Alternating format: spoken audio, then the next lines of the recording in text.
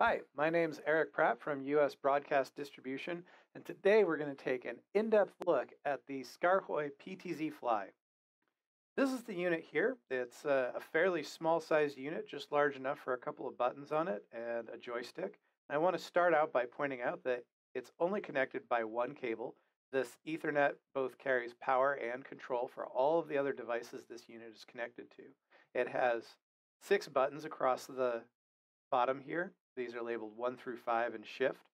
It has several different screens, 4 different encoder dials, and 4 different screens to correspond to those.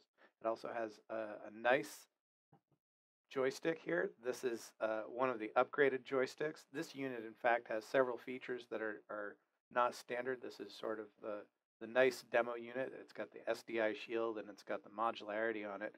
These are not standard with this unit, but these are nice added extras.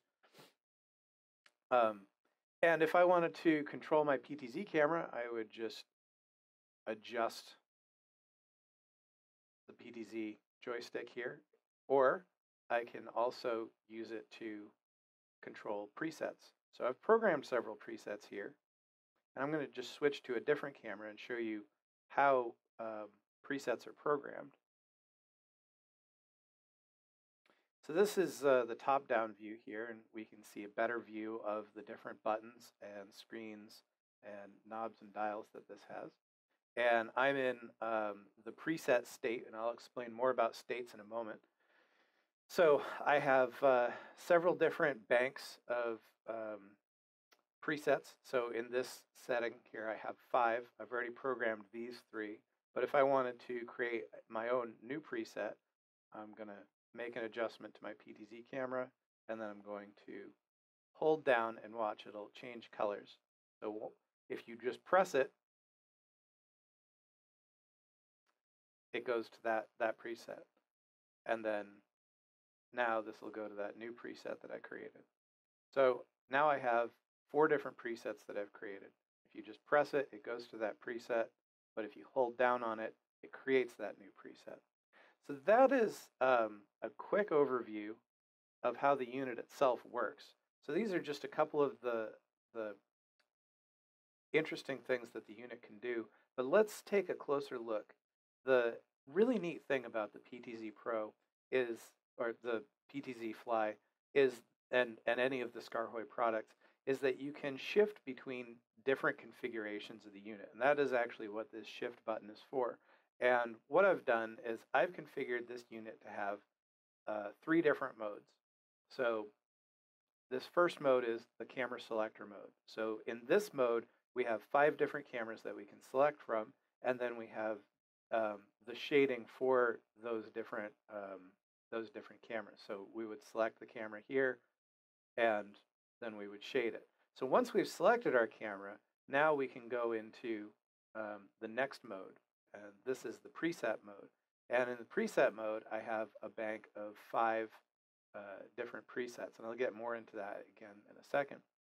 And so think of that right now. We've got the camera mode, we've got the preset mode, and then I've also created a vMix mode. Now this is connecting to several different devices here. And in vMix mode, it's allowing me to switch between my different cameras. So right now, if I wanted to go back to me, let me switch it to active. If I wanted to go to me, I would just press this button here. If I want to go back to my camera, or if I want to go to my close-up, I'm just pressing these buttons. And then we also have several different modes of that, but I'm getting ahead of myself. So I want to show you a little bit about how the different states work. And I want to walk you through it because it's important to understanding that this is not just a PTZ controller. This can be any number of kinds of controllers, and we can just use the state function to shift through different configurations, all within one device for not just different uses in different scenarios, but different uses within the same production. So I'm going to take you on a quick tour of how to configure the controller. And I'm not going to go into a lot of depth on how to control it, but I do want to point out some of the new features, and it's helpful to do that using the configuration interface. So this is the unit itself, and we can go through and see how each button is configured. But I wanted to explain this whole concept of states. So you've noticed that I'd gone through a camera selection state, I went through a preset state, and I went through a vMix state. And the Skaarhoj configuration interface allows you to select the number of states that you want. Let me say if I selected 4, I could add an ATEM switcher. If I selected 5, I could add a Kumo router. If I selected 6, you get the idea. You can just keep going on and on. So I've gone in and I've labeled these 3. So this is my camera selector, this is my preset, this is my vMix. Now, I'm going to click this button here. So this is the number 1 button. And in the state 1 configuration, this is doing camera select. It's selecting camera 1 for the PTZ optics. But if I add the other states visible here, I can see that this input button number 1 can be several different things. So in the preset state, it's able to select preset 1. So input 1 is now, instead of selecting camera 1, it's selecting preset 1. And its mode is recall set, which allows me to both recall and set. So I could make this just recall, so it's not possible to set, or I could make it just set, or I could make it reset, apparently. I've also made it so that I can use a shift state to go through to further banks of presets, but I'll get to that explanation here in a moment.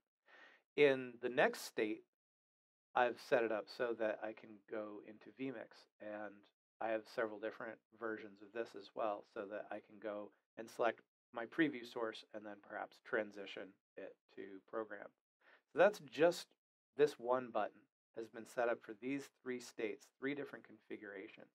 And the way that we've done that is we've selected this button, number 6. And this might look a little bit complicated, but the long story short is that this is actually a 4-way button. This is not just a single button. It can be a single button, but one of the neat new things about the new Skaarhoj controllers is that they're actually 4-way buttons. If I press the top of this button, different than if I press the bottom, different if I press the right, different if I press the left. I can make it so that I could just press this one button and cycle through states, but I've made this button so that I can press up to go up in my states and down to go down in my states, left to go through my different shift modes.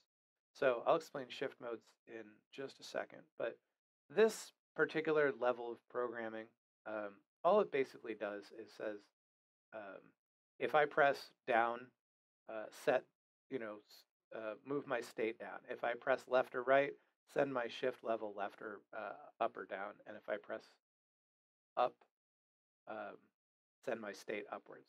So to go back to my controller, if you look, you'll see we're in vMix.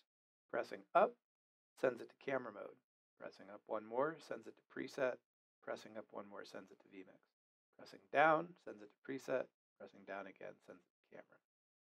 So this button is labeled shift, not state, but if you look closely at the screen there, it says state, and it tells you what state the camera is in. So if I go to my presets, I have actually not just 5 presets here. I have 15 presets. And the way that I can access the other 10 is by clicking right. So when I click right, you'll see that the button colors change, the button menus change. It's all very visual to let you know what is going on here. So this lets you know that there's different banks, different presets, and I had labeled some of these. I went through and I gave these different names, but I don't have to name them wide, medium, 2-shot, close-up 1, close-up 2. I could name them Nancy, Bob, Andrew, so on and so forth, or Nancy and Bob, depending on how they're framed up. So I don't know if you could fit Nancy and Bob on that, but you could definitely fit one person's name in there. So these labels are very helpful, and you can program them. And again, back to the neat thing about the 4-way buttons is I can use this one button is actually 4 buttons, and you couldn't easily fit another 4 buttons on here. So it's nice that each of these buttons can be set up to be 4 different buttons. If I wanted to get really crazy, I could make each of these a 4-way button so that I could do this is preset 1, this is preset 2, this is preset 3, this is preset 4. It all gets down to what's going to make the most sense for you. What is actually going to help you in your live production? And exploring the different ways that we can make these Skaarhoj controllers perform, you can see that you might, if you started out by thinking that this is just a PTZ controller, it's neat. It's a very pretty PTZ controller. It's very finely engineered, has lots of pretty lights on it. But to really get under the hood here, you have to understand this is a switcher controller, a router controller, a camera shader. This can do so many different things. So if I go up to my camera selector and I step through my states, you'll see that nothing happens because in the camera selector mode, I don't have anything other than this mode happening. But I do indicate that there's a change based on, if you'll notice, this light is changing so that the user knows if they've changed that mode. And I'm going to step into the vMix state. I've set up 3 different modes in vMix so that I can do several different things. If you look closely, you'll see this says preview. And if I step through to the next mode, you'll see this says program preview, and the colors of the lights change to indicate that something different is happening. And if I go here, this says active. So if I press this button, it's going to send me to this shot here. If I go to this one, it's going to go to that shot. And I'm going to go back to my USB. And if I set it into this mode, this is program preview. And this is a neat mode because instead of being either program or preview, it's both. Remember when we pressed on the preset, if you just press it, it recalls that preset. But if you hold it down, it programs it. This program preview mode is kind of neat because it allows me to hold down on a button to preview it, or hold down on it to bring it to program. So you'll notice that if I hold down on the button, if I tap the button, it turns green. If I hold down on it, it goes red. And green is to indicate preview, red is to indicate program. So that's the functions that I've set up for this to control vMix, and these 5 buttons are pretty adequate under the circumstances. So that is some of the neat new features inside of the PTZ Fly.